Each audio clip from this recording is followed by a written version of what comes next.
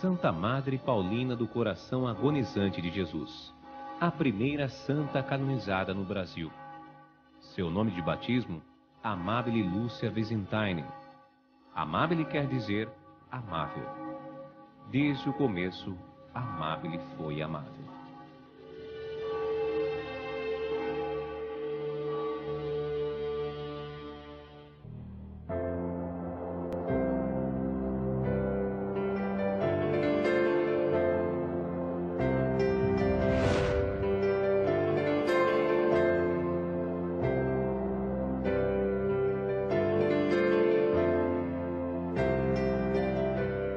Vigolo Vataro, Itália, 1873.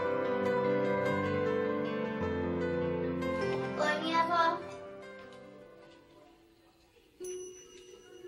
Com apenas 8 anos, Amabile cuida de sua avó materna, que estava gravemente enferma, já demonstrando grande amor para com os doentes. Ana Pianeser, mãe de Amabile, quis afastar a menina desse trabalho tão difícil, desgastante e impróprio para uma criança. Mas Amabile, aos prantos, pediu para continuar cuidando de sua querida vovó, pois fazia isso com grande amor e alegria. Antes de morrer, a avó de Amabile profetizou: "Pelo amor com que Amabile cuida de mim, vejo que ela terá um futuro glorioso." Além de cuidar da avó, Amabile também trabalha numa fábrica de seda para ajudar a sustentar a família. Como suas colegas de trabalho são mais necessitadas, ela distribui seu modesto lanche entre elas. Amabile chega a emagrecer por causa disso, mas a alegria de seu coração é ajudar a quem precisa. Seu coração de criança já tinha a marca do amor que guiaria toda a sua vida.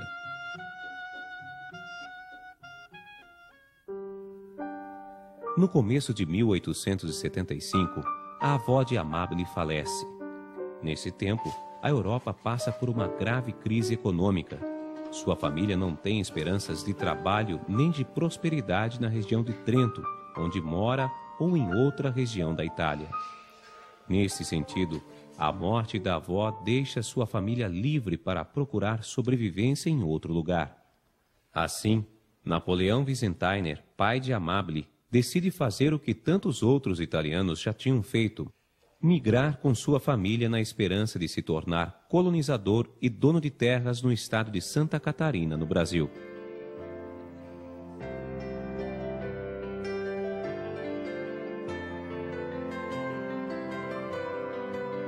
Em 1875, Napoleão se estabelece num vilarejo que ele mesmo ajuda a fundar e que batizou de Vigolo, a 6 quilômetros de Nova Trento.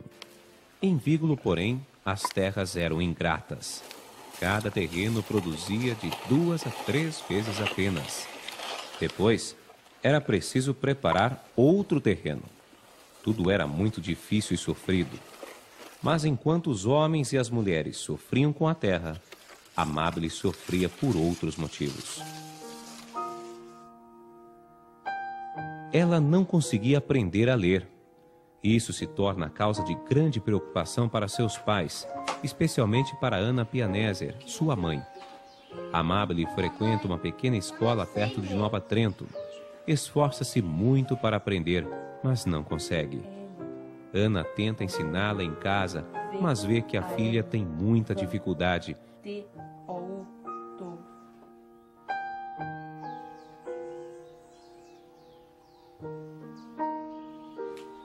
E fica cada vez mais preocupada.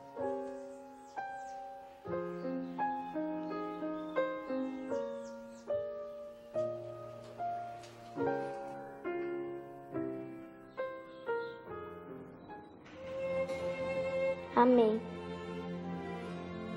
Então, acontece um fato extraordinário, quando Amabile faz a primeira comunhão. Senhor Jesus, se for de tua vontade que eu aprenda a ler, prometo só ler livros religiosos durante toda a minha vida.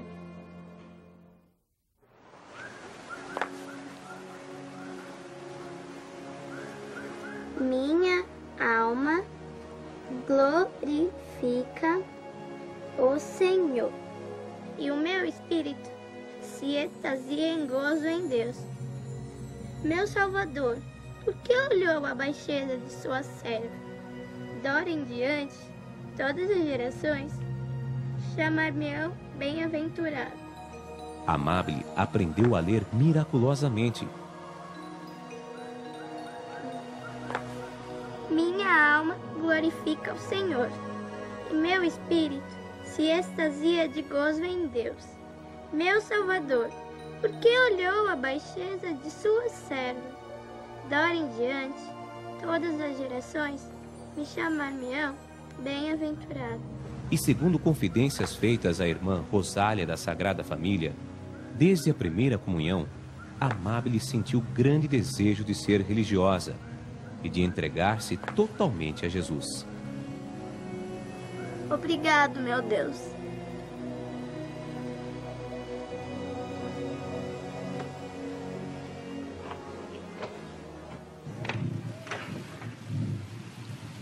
O tempo passa. Napoleão Byzantiner, pai de Amable, constrói um moinho onde ela trabalha. Amable agora é uma jovem de 22 anos. Ela conserva no coração o sonho de ser religiosa. Amable, veja o que eu descobri. Nessa época, chega em Vígulo outra imigrante italiana, Virginia Nicolotti. As duas tornam-se amigas inseparáveis. Virginia compartilha o mesmo sonho de Amable. Ela também quer ser freira. Porém, para aquelas duas colonas perdidas no sertão catarinense, este era um sonho impossível. Mas elas não desistem e passam o tempo trabalhando, rezando e sonhando com uma vida mais entregue a Deus, a serviço da igreja.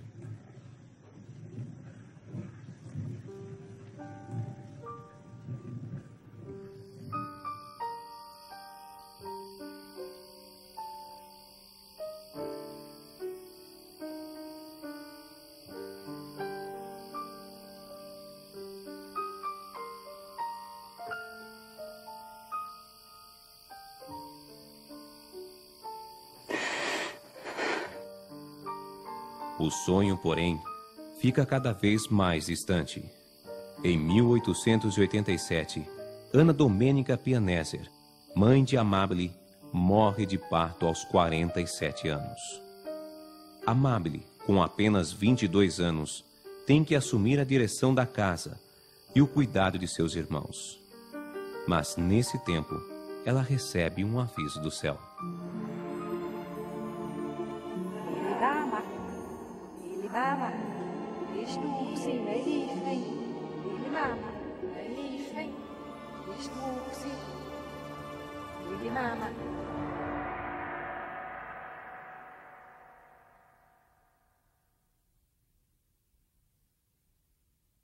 Amable tem um sonho que se repete por 3 noites seguidas. Na primeira noite, ela não consegue compreender as palavras de Nossa Senhora. Mas na noite seguinte... Amable, é meu ardente desejo que você comece uma obra. Quero que você trabalhe pela salvação de minhas filhas. Mas como eu poderia fazer isso, minha mãe? Sou pobre. Não tenho recursos.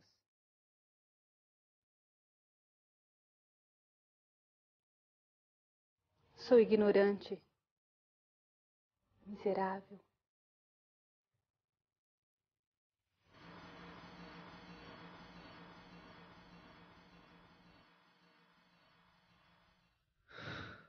Amable passa o dia pensando na proposta. Na noite seguinte, dá sua grande resposta. Neste último sonho, mais revelações foram feitas. Amable, o que você decidiu em seu coração? Eu decidi servir-te, minha querida mãe. Sei que sou uma pobre criatura, mas para satisfazer ao desejo da Senhora, prometo que vou me esforçar o máximo que puder. Mas não tenho quem me ajude. Eu vou estar sozinha nessa missão? Não, minha filha. Eu vou providenciar uma pessoa que lhe ajudará.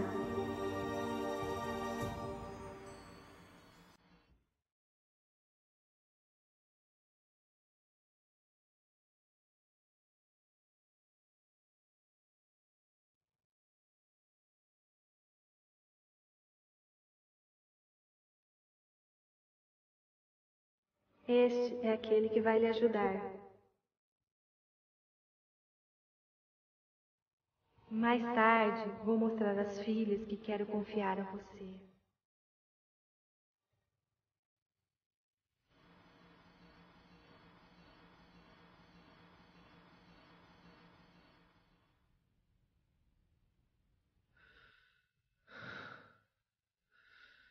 Mas o tempo passa e Amabile não vê a promessa se cumprir.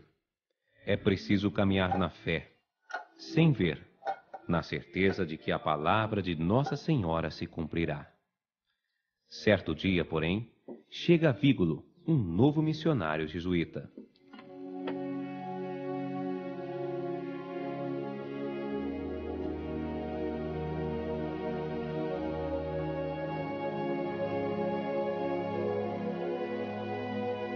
Meu Deus! É o padre Marcelo Roque. Pai! Aquele mesmo que Nossa Senhora tinha mostrado a Amabile no sonho. A partir desse momento, muita coisa começa a acontecer. Primeiro, o seu pai casa-se novamente. Amabile fica livre para realizar seu sonho. Segundo, aparece em Vígulo uma doente de câncer cuja família não tem condições de cuidar. Logo, todos dizem que as únicas que podem fazê-lo são Amabile e Virgínia. Como não tinham onde colocar a pobre mulher, Padre Roque consegue uma doação. Um casebre de 6 metros por 4, que foi chamado de Hospitalzinho São Vigílio. No dia 12 de julho de 1890, Amabile e Virgínia deixam a casa dos pais e passam a morar no Hospitalzinho. Este momento marca o nascimento de uma nova congregação religiosa, mas as duas ainda não sabem disso. Amém. São José, pensai vós por nós. São José, pensai vós por nós. São José, pensai vós por nós. São José, pensai vós por nós. Em nome do Pai, do Filho e do Espírito Santo. Amém.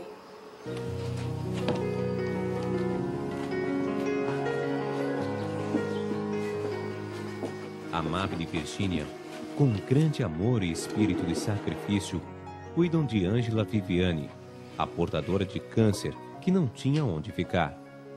No começo, Ângela era revoltada e sempre insultava Amabile e Virgínia, mas o amor e a paciência das duas converte o coração de Ângela, que pouco tempo depois morre na graça de Deus. Depois disso, ambas continuam acolhendo doentes e órfãos no Hospitalzinho São Vigílio. Naquela época, muitas mulheres morriam de parto deixando filhos pequenos. Amabile e Virgínia acolhem a todos, dando-lhes, além de carinho e amor, catequese, alfabetização e uma esperança de vida.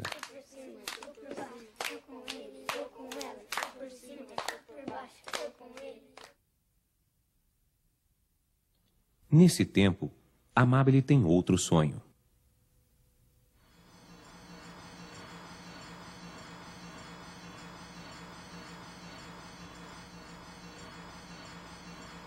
Eis as filhas que te confio.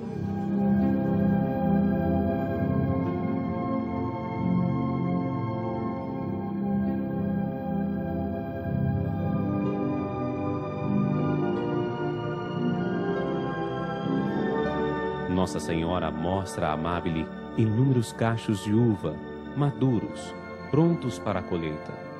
No meio das uvas aparece um grande número de meninas, moças e mulheres adultas que viriam a entrar na futura congregação.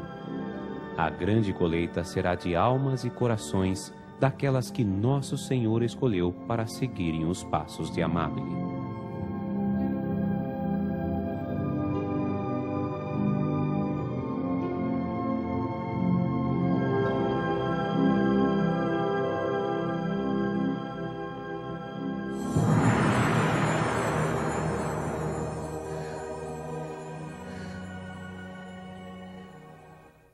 Orai muito 8, os corações de Jesus e de Maria têm sobre vós desígnios de misericórdia. Então nós temos... Pouco tempo depois do sonho, a profecia começa a se cumprir. Ao adorar a hóstia e o sangue preciosíssimos, na última aparição às crianças, termina assim a sua... Em 1891, a pequena obra recebe Teresa Mauli, uma imigrante italiana que se sente chamada a viver com Amabile e Virgínia, servindo a Deus e aos irmãos. As três passam a ser chamadas de as enfermeiras.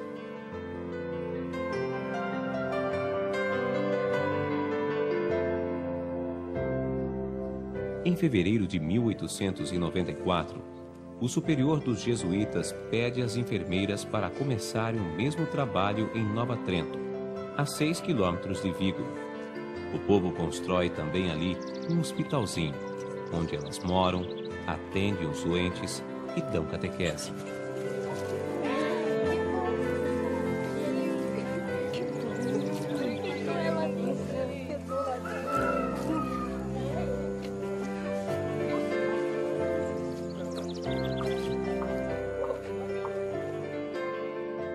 O padre Marcelo Roque é transferido para Goiás e o padre Luigi Maria Rossi chega para substituí-lo.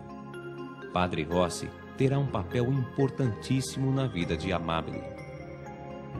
Em agosto de 1895, Dom José de Camargo Barros, bispo de Curitiba, reconhece a obra como um instituto religioso. Padre Rossi fica incumbido de orientar, dirigir e receber os votos das futuras religiosas. Em dezembro de 1895, Amabile, Virgínia e Teresa fazem os primeiros votos. Amabile deu à comunidade o nome de Filhas da Imaculada Conceição. Como religiosa, Amabile escolheu o nome de Irmã Paulina do Coração Agonizante de Jesus. Virgínia passou a ser chamada Irmã Matilde da Imaculada Conceição e Teresa, Irmã Inês de São José.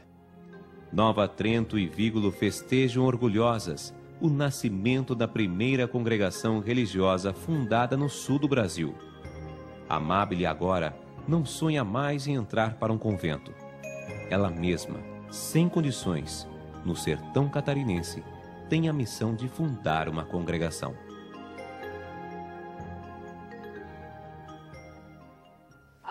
E o espírito empreendedor daquela jovem camponesa que ousou sonhar com o impossível ganha forças. 19 dias depois dos votos, Madre Paulina abre uma escola em Vígulo. Pá, Pé, Bi, Fó, U. 3 meses depois, várias moças entram na congregação. Madre Paulina cria o noviciado da purificação no hospitalzinho de Nova Trento. Ali, ela ensina as moças recém-chegadas a espiritualidade e as regras da nova congregação, além dos princípios básicos de como cuidar de doentes e de crianças.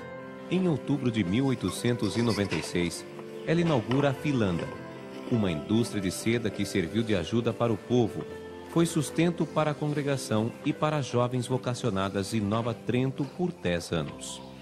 Revelando uma visão à frente de seu tempo, Paulina cria uma cooperativa de mulheres que planta pés de amora que alimentam o bicho da seda.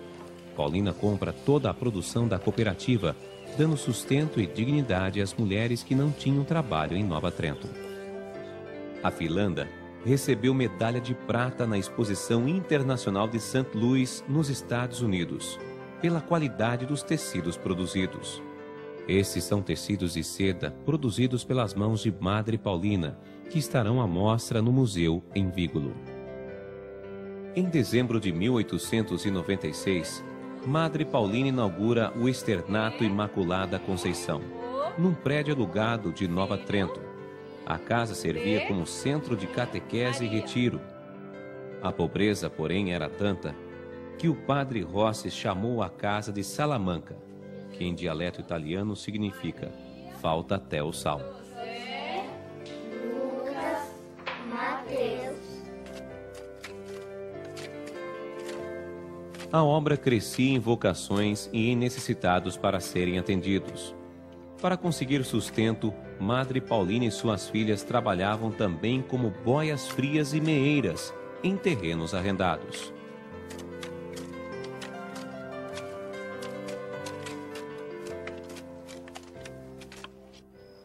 Madre Paulina. Em fevereiro de 1903, Padre Luiz Maria Rossi, orientador da congregação, convocou todas as irmãs para a eleição do governo geral da congregação. Irmã Matilde.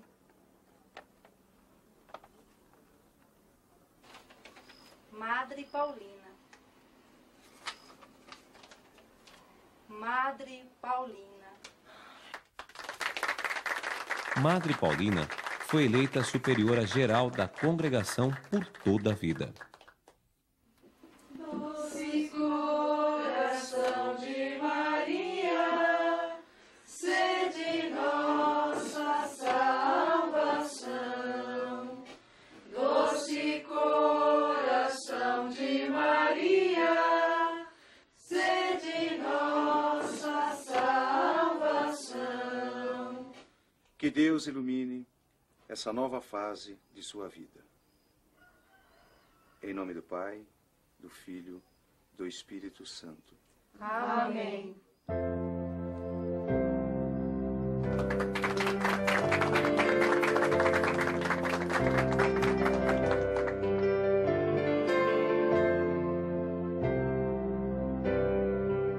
Alguns dias depois, Padre Rossi foi transferido para São Paulo. Essa transferência deu novos horizontes à congregação.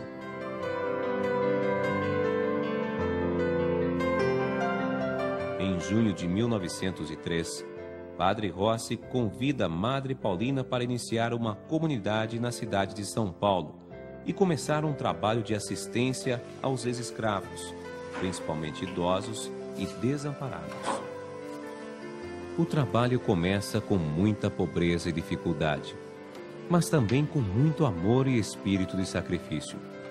Logo, alguns benfeitores começam a ajudar. Dentre eles, Conde Dr. José Vicente de Azevedo, advogado, e Dona Ana Brotero de Barros, uma viúva rica que ajudou por anos a fio a obra de Madre Paulina.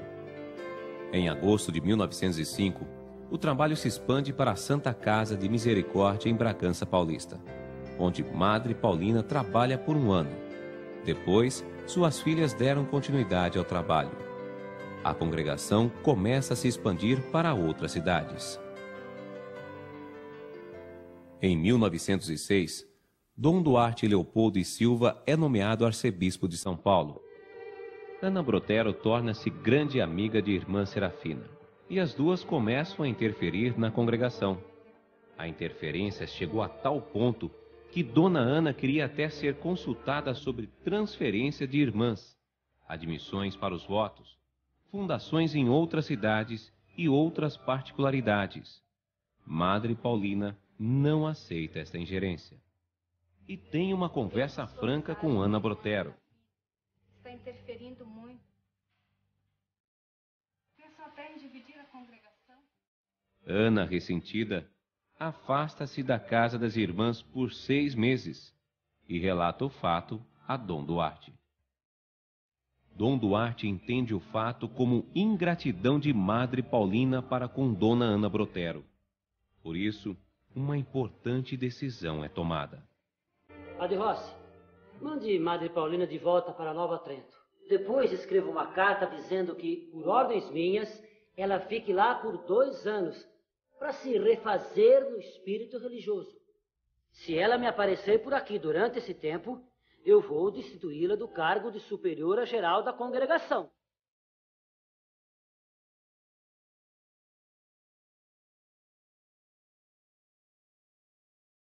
Padre Rossi passa uma noite angustiado antes de falar com Madre Paulina. Ele tenta reunir forças para falar a ela sobre a ordem de Dom Duarte, mas não consegue. Padre Rossi chegou a escrever a carta que Dom Duarte mandara, mas esta carta nunca chegará nas mãos de Madre Paulina.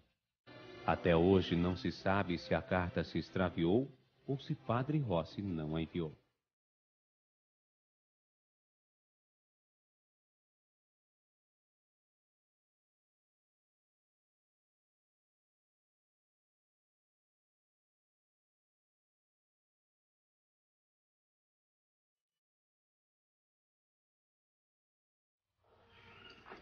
E então, Madre Paulina, pensou no que eu lhe disse? Sim. Pois então, volte para Nova Trento. Vá se refazer um pouco. Passe uns tempos por lá. Reveja as suas filhas. Encoraje-as. Anime-as. Depois, as coisas mudam. E o tempo, este se encarrega de fazer o resto. Padre Rossi não fala claramente sobre a ordem de Dom Duarte.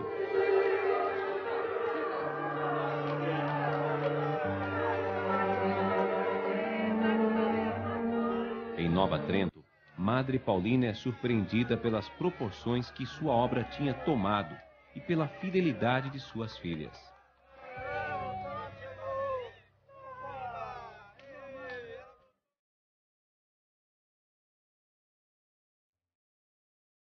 Mas com o passar do tempo,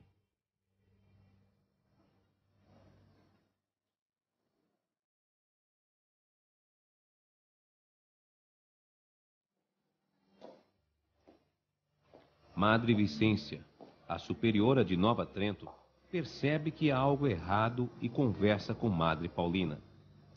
Paulina expõe toda a situação à Madre Vicência e revela o que mais lhe preocupava o coração. Há dias percebo que a senhora anda apreensiva, angustiada. O que está acontecendo?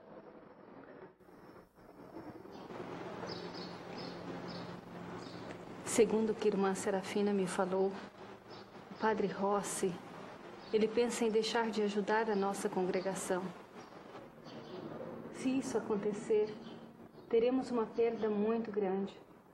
É o nosso padre orientador. Meu Deus, mas a senhora conversou com ele sobre isso? Não houve tempo.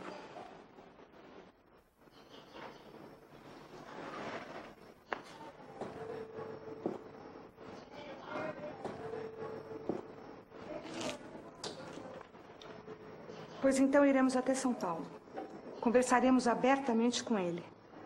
Se ele nos deixar, com quem vamos contar?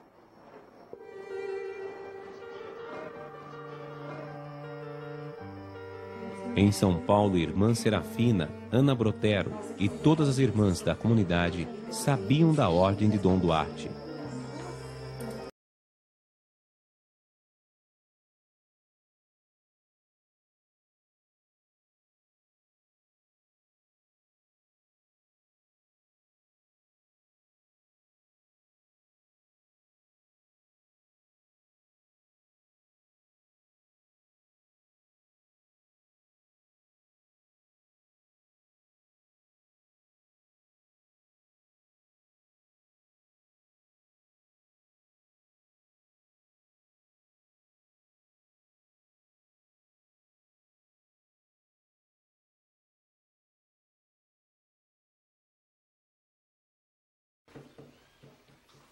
As duas encontraram Padre Rossi pregando missão em São Roque, interior de São Paulo. Madre Paulina, o que é que a senhora está fazendo aqui? Padre, Como a senhora desobedece uma ordem expressa do senhor arcebispo? Que ordem? Ora, que ordem? Eu escrevi uma carta para a senhora, dizendo que não voltasse a São Paulo 2 anos antes de sua partida. Mas eu não recebi essa carta. Como não recebeu a carta? Não recebi, padre. Estou lhe dizendo. Padre Rossi, as irmãs estão nos evitando. Não sabemos o que está acontecendo. Viemos lhe pedir, por favor, não abandone a nossa congregação. Nós precisamos muito do senhor. Abandonar a congregação? Abandonar minhas filhas? Eu jamais faria uma coisa dessas. Quem incutiu essa ideia na cabeça de vocês? Irmã Serafina. Ah, irmã Serafina. Está explicado. Ela revoltou-se contra mim e acusou-me ao superior dos jesuítas. Meu Deus! Mas deixem isso comigo. Depois eu me entendo com ela.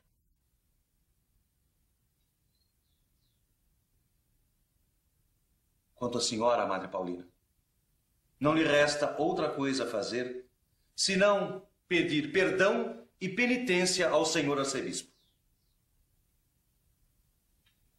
Padre, o senhor acha que Madre Paulina deve pedir perdão por uma falta que ela não cometeu? Ela não recebeu a sua carta. Se soubesse das ordens de Dom Duarte, ela jamais o teria desobedecido. Não, minha filha. A essa altura, Dom Duarte já sabe da presença de Madre Paulina na Arquidiocese de São Paulo. E sem saber que ela não recebeu a carta, ele deve estar entendendo isso como um ato gravíssimo de desobediência. Não há outra coisa a fazer.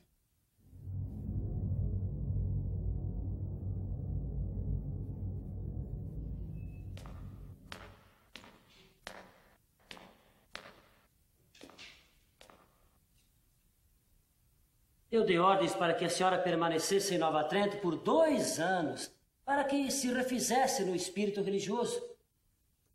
Mas, pelo que vejo, não adiantou. Senhor arcebispo.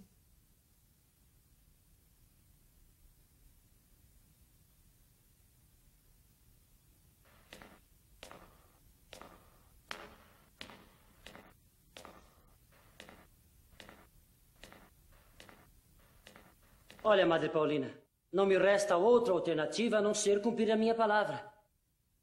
A senhora será destituída do cargo de superiora geral da congregação.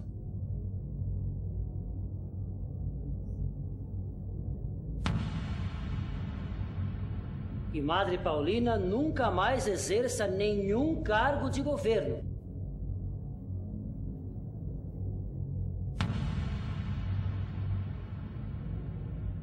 Viva e morra na congregação como súdita.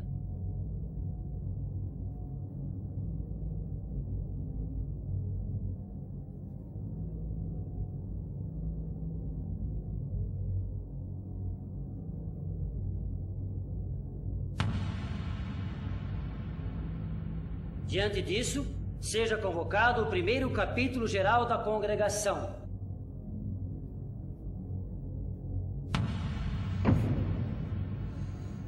E seja eleita a nova superiora geral. Senhor arcebispo, estou disposta a entregar a congregação à nova superiora geral.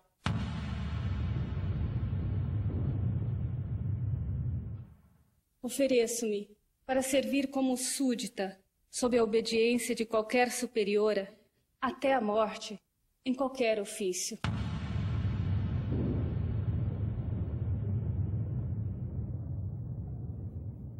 Meu único desejo é que a obra de Deus siga adiante e que, por intermédio dela, nosso Senhor Jesus Cristo seja conhecido, amado, adorado por todas as pessoas, em todo o mundo.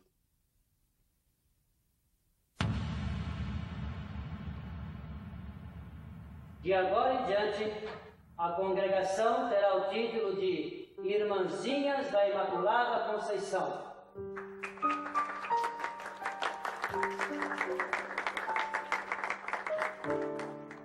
Declaro eleita superiora geral da congregação pelo período de 10 anos, Madre Vicência Teodora da Imaculada Conceição.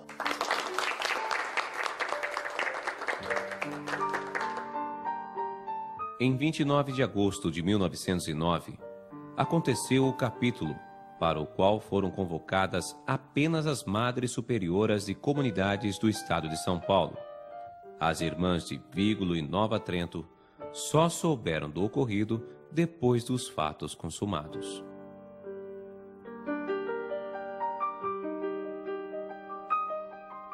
Deus abençoe a sua missão, minha querida irmã.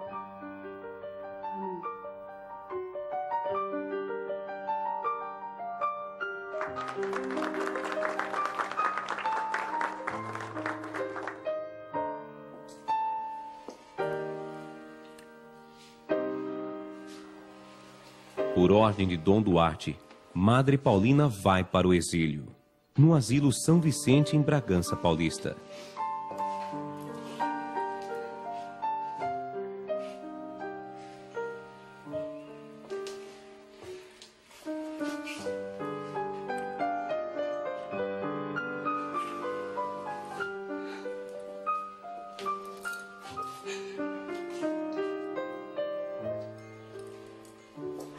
Na emocionada despedida de suas irmãs no Ipiranga, mais um testemunho de amor e humildade. Paulina abraça Dona Ana Brotero, sem mágoas, nem ressentimentos. E as duas tornam-se grandes amigas.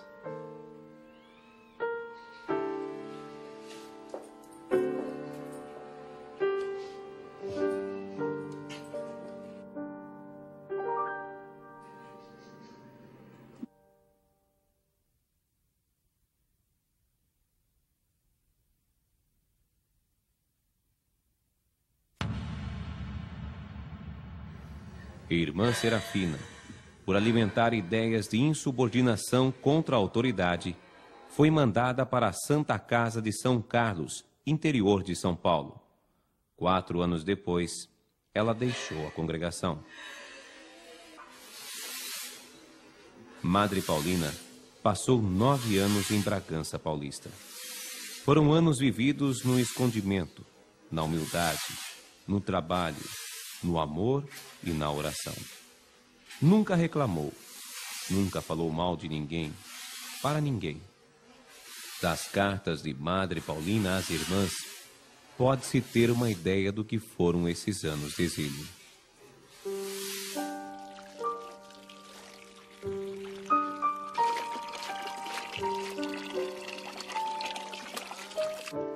Estou contente por estar onde a santa obediência me mandou.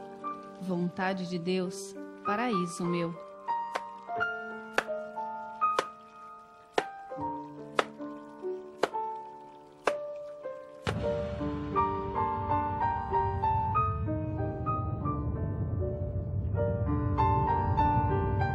Quanto mais Paulina se humilhou, mais sua obra cresceu pelo interior do Brasil. Surgiram novas comunidades em São Carlos, Rio Claro e Itatiba. Tenho muito que sofrer nesta casa, mas tudo é suavizado pela presença de Jesus sacramentado. Ele está comigo. No exílio fecundo de Madre Paulina, a congregação das Irmãzinhas da Imaculada Conceição se expandiu para Avaré, São Manuel e Amparo. Fiquei sozinha, com 25 velhinhos. Morreu-me um com 111 anos. Que Deus seja bendito em todas as coisas.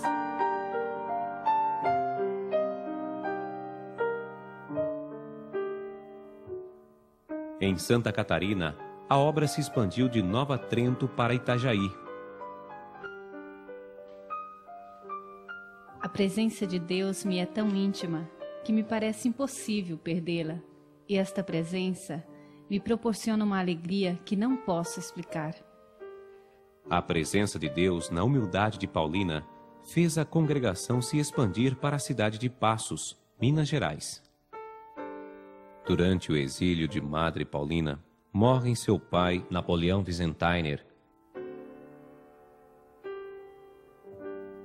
e sua grande amiga Virgínia, a Madre Matilde. Paulina não pôde comparecer aos funerais. Meu desejo é trabalhar, obedecer e morrer abandonada por todas as criaturas deste mundo, sendo lembrada somente pelo meu querido Jesus, que tanto amo. Dom Duarte!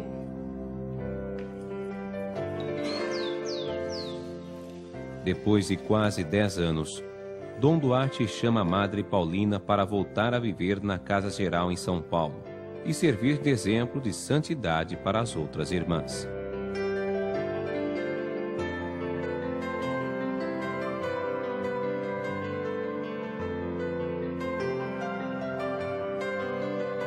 Madre Paulina passou 23 anos na casa geral como uma simples irmã, contando a história da congregação.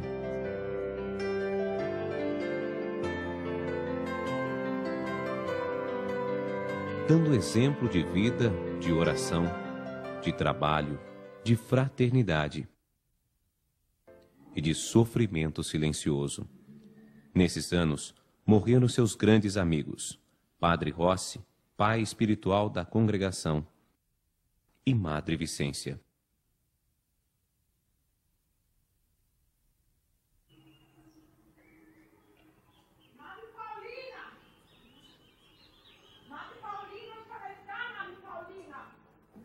Em 1933, por intermédio de Dom Duarte, que testemunhou a santidade de Madre Paulina e as virtudes das irmãzinhas, a congregação recebe o decreto de louvor concedido pelo Papa Pio XI. Olha o que chegou para a senhora, Madre Paulina. Decreto de louvor. É a suprema consagração da obra de Madre Paulina.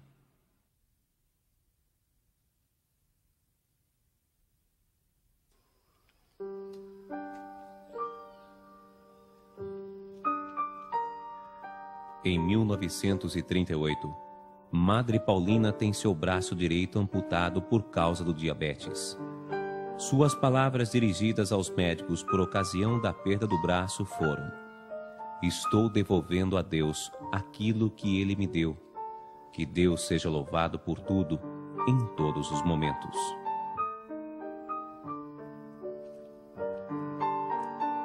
Segundo o relato dos médicos, Madre Paulina enfrentou a cirurgia com grande serenidade e paz, sem reclamar um momento sequer.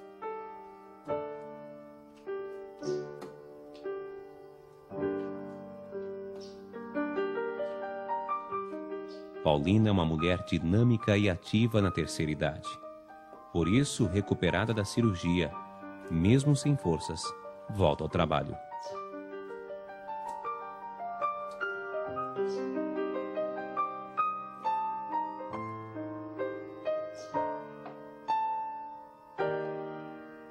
Como João Batista quis desaparecer para que Jesus Cristo aparecesse.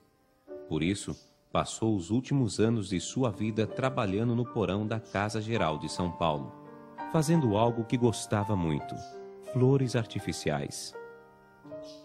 Oração, escondimento, humildade. 12 de julho de 1940. Cinquentenário da fundação da congregação. Já sem um braço e quase cega por causa do diabetes, Madre Paulina dá às superioras de todas as casas reunidas em São Paulo o seu testamento. Minhas queridas filhas, sede bem humildes. Nunca, jamais desanimeis. Mesmo que venham ventos contrários. Confiai em Deus e em Maria Imaculada. Permanecei firmes e adiante. Santa caridade entre vós, especialmente para com os doentes das santas casas e dos asilos.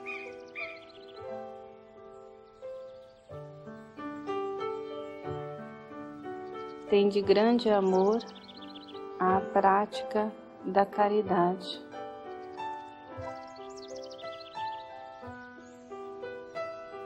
Está terminada a minha missão. Dou de todo o coração a vós todas a minha bênção.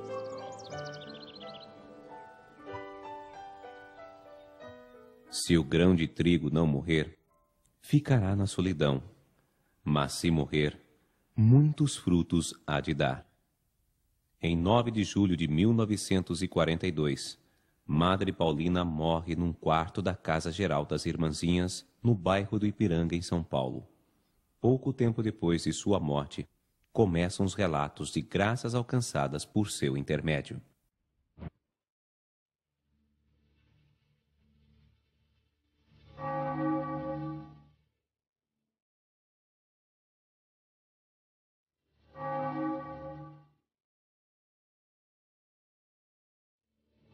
Em 1966, na cidade de Imbituba, sul de Santa Catarina, aconteceu um grande milagre, que foi a causa da beatificação de Madre Paulina.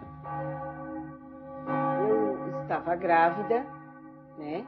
E pelas minhas contas, eu ia ter o meu neném naquele mês, que era justamente o mês de setembro, do ano de 1966. Então, ao chegar ao médico, o médico me deu uma notícia de que... Não se auscultou batimento cardiofetal. Não. Chegamos à conclusão que era um feto morto, que já devia estar morto aí há 3, 4 meses. Então, eu me internei no dia 21 de setembro. Você interna, bota um sorinho fisiológico, algumas substâncias que nós chamamos de ocitóxicos, são drogas que fazem o útero se contrair para expelir o feto, né? E ela ficou internada, se não me engano, foi dia 21 de setembro de 66. E internou, nada, sem contrações. No outro dia, a mesma coisa, se tentou de novo e tal, nada. Não se desencadearam o trabalho de abortamento, a gente conversou, nós vamos ter que fazer uma curetagem uterina. E eu já estava consciente que neném já não tinha mais. E fizemos a curetagem, foi a coisa mais traumática que eu já fiz na minha vida. Você não pode imaginar o que é você retirar um feto morto há 3, 4 meses do útero de uma mãe. Só que depois eu comecei a ter uma hemorragia. E ela começou a sangrar. Nós providenciamos sangue, tá, para transfundir, mas onde você fazia a flebotomia, ou seja, onde você pegava o vaso para transfundir o sangue, sangrava. Você pegava aqui e sangrava, pegava aí, certo? Fiquei sem pulso, sem pressão. Ela chocou, 0 de pressão, sem pulso, sem nada. E eles foram lutando muito. Ela ficou assim, no mínimo 12 horas chocada e em coma. E lá, uma certa hora, ele chamou um outro médico para ajudar ele, que foi justamente esse médico que eu tinha me tratado, tinha feito o pré-natal com ele, né? Aí o colega esse disse, olha, vamos tentar na última instância. Eu digo, Savas, mas o problema não está no útero, isso aí é um problema geral, né, de anfibrinogenemia, mas vamos tentar. Eu digo, tá, então vamos lá. Fomos para a cirurgia, coisa mais traumática que eu já vi na minha vida, a cavidade cheia de sangue, você não enxergava nada. O grande inimigo do cirurgião realmente é o sangue, né? Aí tirou o útero, lesou o ureter, ele disse que lesou o ureter, eu só auxiliei ali e tal.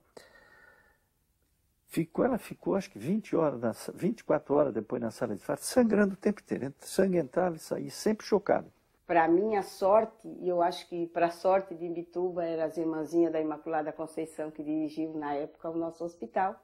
Então, quando ele desenganou e disse que não tinha mais recurso, então a irmã Maria foi ao quarto dela e colocou uma relíquiazinha no meu peito. E já ir lá no hospital, já no corredor, já as pessoas já mais achegadas, já porque espalhou a notícia, a Luísa vai morrer, como eu sou conhecida aqui, né? A Luísa vai morrer, então aí já tinha uns tios meus e mais uns vizinhos, amigos, já estavam por lá assim para amparar a família, na verdade. Então a irmã disse, não quero mais ninguém no corredor, vamos tudo para a capela. Então elas fizeram oração lá dentro da sala de cirurgia e o pessoal na capela. Então, aquele dia 23, o resto do dia, e à noite foi revezado, porque daí lá no hospital ficou mais gente, ficou alguém, porque ele continuava desenganando e dizendo que não tinha mais jeito. E digo, olha, não tem mais o que fazer, é um caso perdido, tá?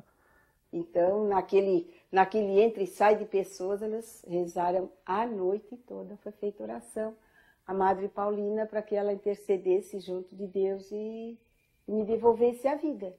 Fui embora, era a véspera de meu aniversário, No dia 23, eu cheguei no hospital às 7 horas da manhã, entro no quarto, ela está bela e formosa, sorridente, sem nada. Eu realmente estranhei, né? Aí as irmãs, o que é que o senhor está achando, doutor? Eu não estou achando nada, né? Para mim, ela está viva, é uma surpresa, mas o que tinha a fazer a gente fez e tal. Aí elas me perguntaram se eu conhecia a Madre Paulina. Eu disse, não, nunca tinha ouvido falar em Madre Paulina. Aí elas me contaram que tinham posto uma relíquia da Madre Paulina embaixo do travesseirozinho dela, que ela também não sabia, né, da existência da Madre Paulina, e rezaram.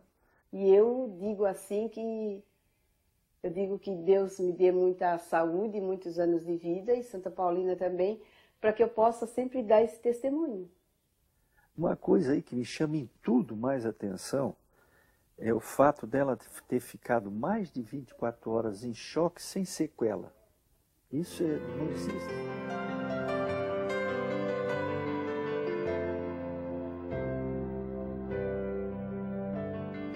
Em 1992, na cidade de Rio Branco, no Acre, acontece o segundo milagre, com a recém-nascida Isa Bruna. Esse se tornou a causa de canonização de Santa Paulina. Começou tudo porque eu vi na televisão que o meu esposo, José Alberto, viu o Papa beatificando, me chamou. E quando eu cheguei em frente à TV, que estava passando a beatificação da Madre Paulina, eu fiquei assim parada, eu senti assim uma coisa no meu coração que me emocionou muito, uma alegria, assim, uma esperança, uma força. Que era uma criança que nasceu com malformação cerebral, que a gente chama em medicina meningoencefalocele occipital. É uma malformação congênita que se dá nos primeiros 30 dias de formação do feto. Tá? Essa malformação normalmente é mais grave quanto mais alto for a malformação. No caso dela era uma malformação alta na região occipital. A malformação era mais ou menos do mesmo tamanho do crânio da criança. E informamos para a família que o prognóstico dessa patologia era mau, né? Quase 100% é gravíssimo, né? Essa malformação vem acompanhada de outras malformações intracerebrais que deixam a criança deficiente mental, cega ou paraplégica, entendeu? Então, a grande maioria, por não dizer quase todos eles, chegam a ser deficientes mentais, né? Aí fizemos a cirurgia, a cirurgia correu bem, tiramos toda a massa encefálica que achamos que era neoformada, tudo, e conseguimos fazer a plástica, fechar a abertura craniana que tinha, né? E foi fechado tudo. Só que ela operou com o retratinho da Madre Paulina, que a avó tirou de uma revista, enrolou, né? Era manchete que deu uma reportagem muito grande. Ela enrolou e colocou na mãozinha da neném. No pós-operatório, nas primeiras horas, evoluiu mais ou menos bem e depois começou a complicar, como já era esperado praticamente, porque na malformação grave, né? Depois de mais ou menos 12 horas, um pouquinho a mais, ela começou a fazer crises convulsivas, começou a piorar o quadro clínico dela, começou a fazer paradas respiratórias e cardíacas. O pós-operatório dela foi o pior, porque teve 3 paradas cardíacas, a convulsão cerebral que parou quando ela ficou clinicamente morta, quer dizer, desenganada pelos médicos, já necrosada. Aí a família estava cada vez mais desesperada, mais assustada com o quadro, apesar de a gente informar que o prognóstico dessa situação era gravíssimo. O que complicou, tá, foi quando ela foi para o oxigênio e começou a ter convulsões e ficou toda roxinha. Foi quando eu falei para minha mulher, ó, vamos batizá-la para não morrer pagã, que é o dito, né, falado. Parece assim que eu não sei, não tenho nem explicação. Eu sei que eu pedi, Madre Paulina, eu quero ser sua devota. Mas tiveram fé, tudo, fizeram a reza. E de repente a Isa renasceu através da Madre Paulina, né? Pela fé que nós tivemos, pela promessa que nós fizemos. Gradativamente ele foi melhorando o quadro clínico, se estabilizando, começou a parar as convulsões, começou a ficar mais ativa. E hoje a Isa está aí, é o nosso orgulho. Um milagre, porque realmente é uma evolução que a gente não dá para acreditar. Eu estou muito satisfeito que ser parte dessa coisa fantástica, desse milagre. Esta é uma réplica fiel do Hospitalzinho São Vigílio, em Vígulo, Santa Catarina, onde Madre Paulina iniciou sua obra. Grandes ideais nasceram aqui. Aqui Paulina começou a realizar seus sonhos.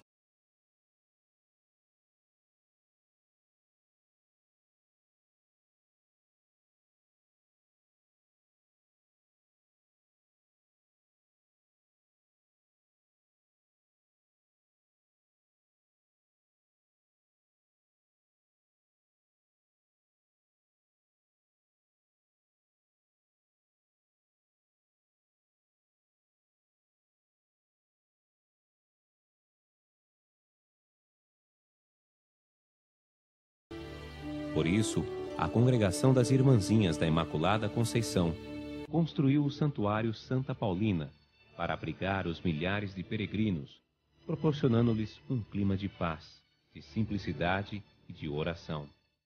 Aqui, os peregrinos renovam suas forças, fazem seus pedidos e agradecem àquela que soube ser simples, humilde e cheia de paz. Amabile Lúcia Visentainer. Amable, amável, Santa Madre Paulina do Coração Agonizante de Jesus.